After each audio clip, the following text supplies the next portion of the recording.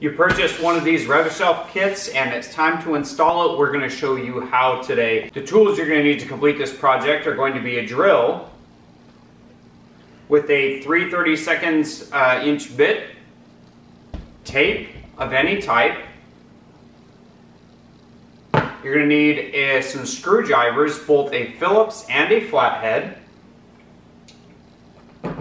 You're going to need a pencil for your template. And you're going to need a measuring tape. We're doing a Parents Corner edition of this where I'm going to have my helper Ender here helping out with this project during the whole thing. So I hope you guys enjoyed that piece of it. Let's go ahead and get started and see what all is in this kit. DIY with Chris, giving you the tools to do it yourself. Today on DIY with Chris. We purchased this from Home Depot. It had pretty good reviews, and this does have the slow close option. So we have the instructions that are right here. On the Home Depot website, it also has an instructional video as well. You can check that one out. We have the template here that we can use to mark off all the points. That's why we're going to need the pencil. And then we have the kit contents here. So we'll go ahead and pull all those out. So we have one rail side hardware components. These brackets are going to be for the face to attach the door to the kit. We have the rail for the other side. This is the bottom section.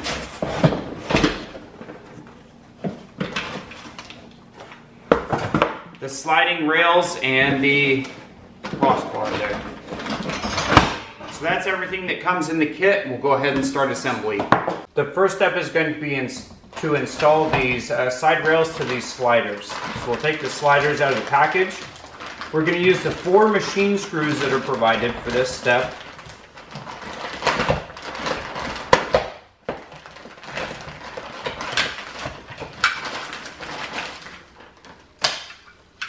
As we're doing these installs, if we go ahead and set this up in the same orientation that we're going to put the bottom rack on, then we're going to want to have these tabs facing the inside.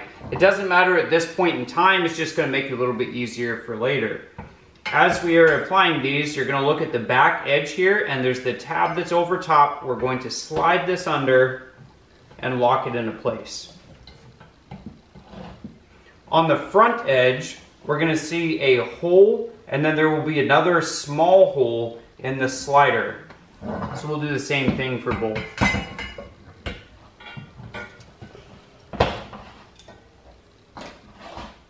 Again, line up the tab in the back, make sure that it slides underneath, and then we can tighten these down. Line up your 2 holes there so you can see them both, and then start tightening your screw in until it's secure. Next thing we're going to do is install the bottom here. So we're going to have this front swooping pan towards the front of these, which would go towards the front of the cabinet. These brackets are where the door is going to mount. Once we have our holes lined up, then we're going to use the 4 machine screws to tighten it down.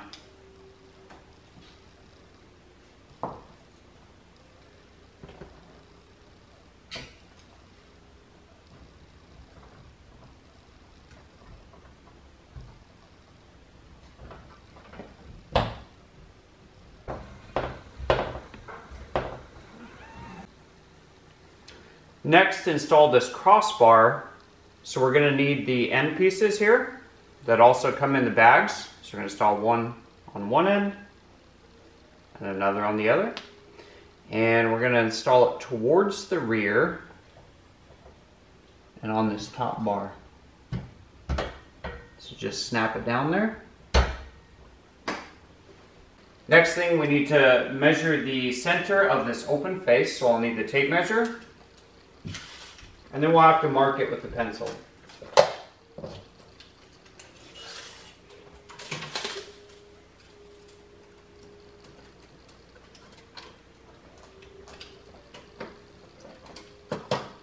Mine is 21 inches, so that's going to be 10.5 on our center mark.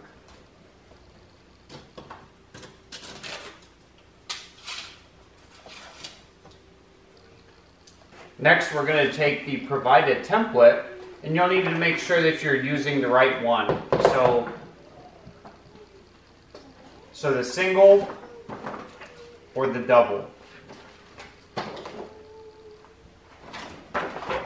We have the double bin steel bottom. So we're going to use that mark that we used earlier, line it up with the center line of this, bring it all the way to the front face. So the front of this template should be the back of your door. Being that our door closes on the front of the face, it's going to be in line with the front of this. If you have an inset door, then you're going to need to move it back whatever the width of your door is or wherever it's going to end.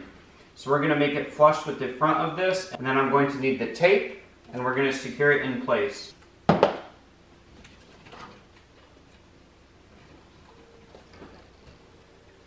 Make sure that it's even all the way across and flush, and secure down your template. I'll probably do it in a few places here.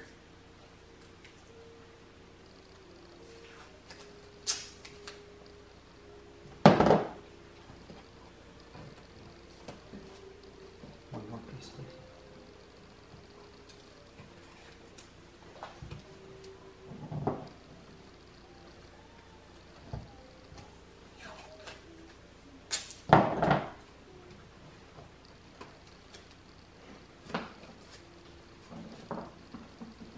Once you have it in place, make sure that your template is sitting nice and flat.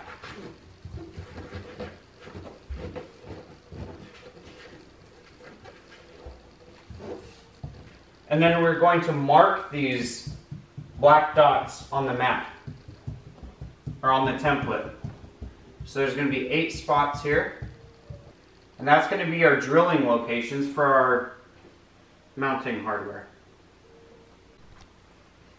With our spots marked, we're going to remove our template.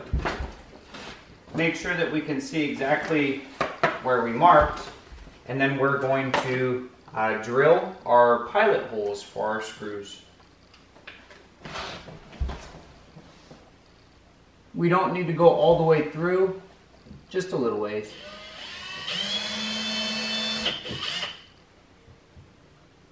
And you're going to do this to all 8. It's nice and handy to have a drill that actually has a light to make it more illuminated while we're doing that portion. So after we have all 8 of the holes drilled, the pilot holes drilled, we're going to move our piece into the cabinet and then line up our holes. And I see that everything is lined up real nice. Now we are going to secure it down with our 8 screws.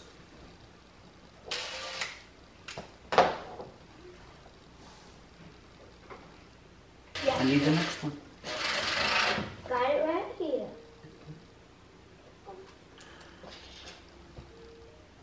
And the last one.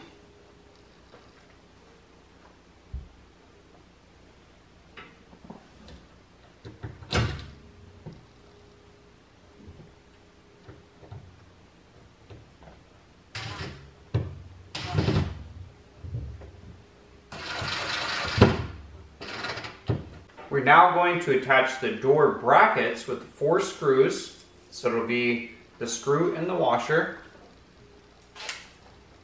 to the outsides. You're going to screw it in just a little ways.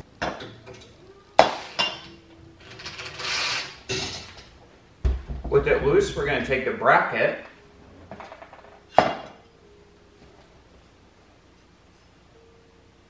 the other one. You're going to slide it on over top of the screws and down into place, and then continue tightening.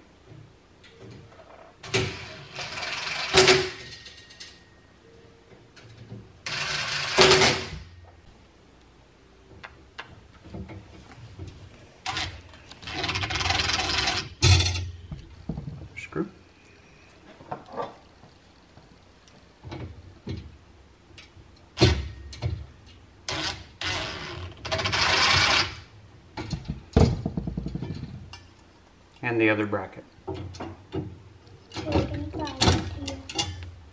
And then tighten it down. Next, we're going to need our measuring tape and pencil again.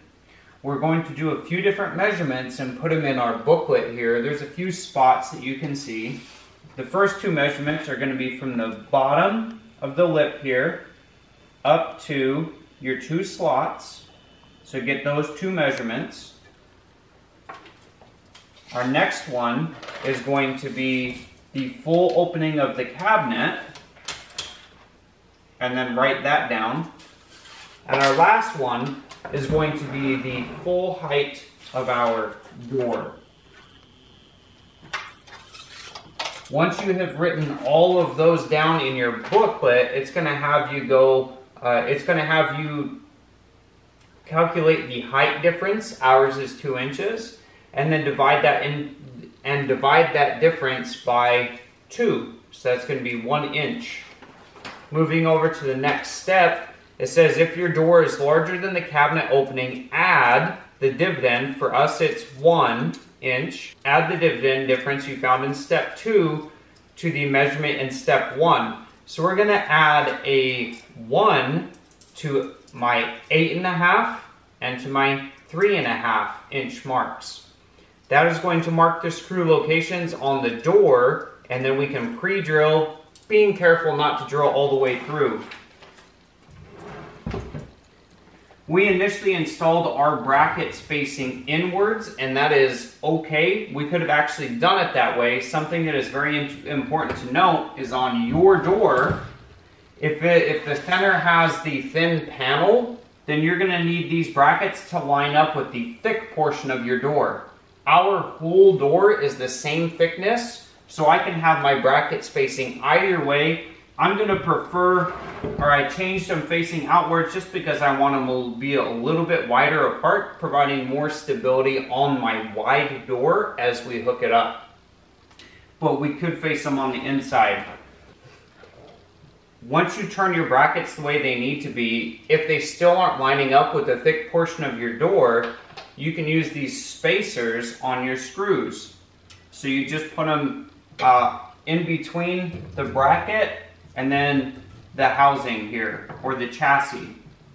So you put them in there, and then you would, and if you're putting in the spacers, then you'd have to use the longer bolts provided. I don't have to do that, so I still have the short bolts, and then they're connecting the bracket, and again, I can do either orientation. I leaned up my door against the cabinet face there, and I reached in with the pencil, and I marked the edges, and it was much further up because it was still sitting on the ground here.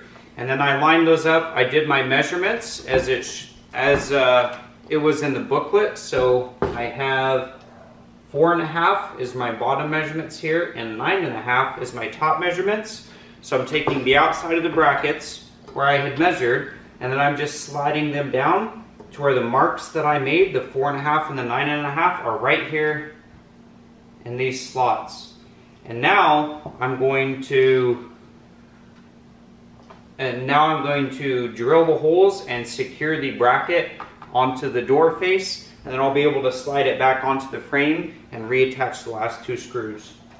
Both the video and the instructions don't talk about how to center it from side to side very well, just from top to bottom. So we already put those marks there. So we already put the marks on the door, and then we drilled in first this top sliding hole. Once we had mounted them in those top 2 horizontal brackets, then we mounted it back on the frame and pushed the door closed, ensuring that our sides lined up with the drawer above it. So it's just slightly off, but I think I'm okay with that on both sides. So it's pretty dang close there. Once we did that, then I opened it back up, and in the video it shows to secure the second screw right here in this one, as opposed to the bottom bracket, which is where we made the original mark on this cabinet door. I like this one a lot better because it's going to keep it in place where we have the other one in the top sliding bracket. So I'm going to keep this one here, and we did that on both sides. It is still in line with the overall marks that we did up a little bit higher. I've already erased those ones, but that secured it. That secured it side to side and gave us the best measurements that we could have without any instructions or cheats from the actual company. Now that everything is adjusted and tightened into place, we can go ahead and move our trash bins and put them in there.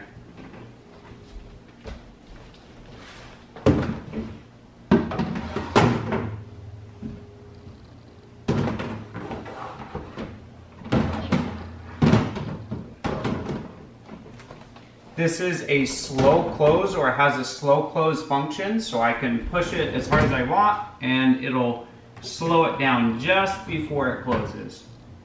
Once we have the door mounted here, you can see this top slot has a little bit of wiggle room from left to right. That's going to make it so that your door is going to stay flush with the cabinet. So you can loosen these top screws, not the bottom ones, just the top ones back up just a little bit. And then you can shift your cabinet doors so they can cant forward or backwards to line up with your cabinetry.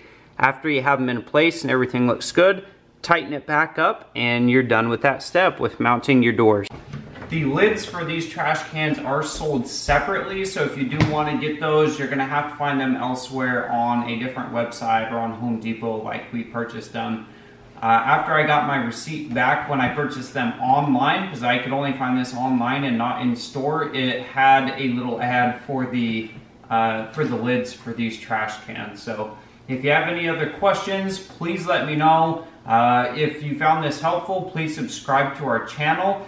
And if you have experience with these, have had any problems with them, quick fixes, or anything else that you would like to input here, like centering them from side to side and have a better experience with that or better technique than what I use, please go ahead and drop those in the comments for everybody else. The whole purpose of these videos is to make it easier for everybody else so they can install them and make sure they're not buying something that they wouldn't really want to, that's not good quality.